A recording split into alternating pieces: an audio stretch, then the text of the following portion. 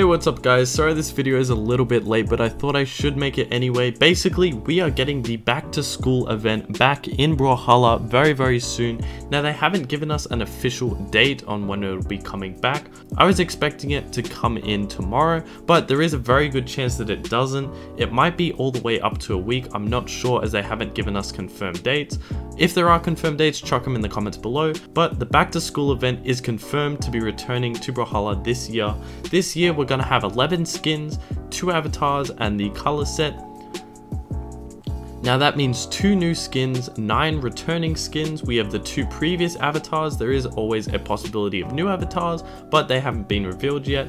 And the home team color set, which is 3000 gold, and I'm gonna be showing all of that in this video. So first up, we have the new skins Hall Minotaur Teros, which you guys can see in the background right now, which is a play on Hall Monitor and Minotaur because Teros is a Minotaur. Very cool. And the hammer is a megaphone and the axe is something like a clipboard. Looks pretty cool. It's interesting. And then next up, we have Swim Team Mako, which is nice little cute baby shark kind of vibe. She's got cute little goggles and like a little seashell wrist bracelet. Some nice touches. They're cool skins. I don't know if I'll be copying, but they are cool skins nonetheless. And then we have our returning skins. Now I'm going to be using the render tool to show you guys the skins, as these next 9 skins have already been in the game for the previous events in the previous years. However, if you guys do want to see the weapons, you can go and watch other videos because other people made update videos when they came out. But first up, we have a Vrax skin, which is this Professor Vrax. Next up, we have Rocker Volkov. Then we have Ace Spiker Lin Fei. Then we have Headmaster Fate. Then we have Gridiron Zol. Then we have Kindergarten Kaya. Then we have Detention Ada. Then we have First Day Asuri. And last but not least, we have Greased Lightning Koji.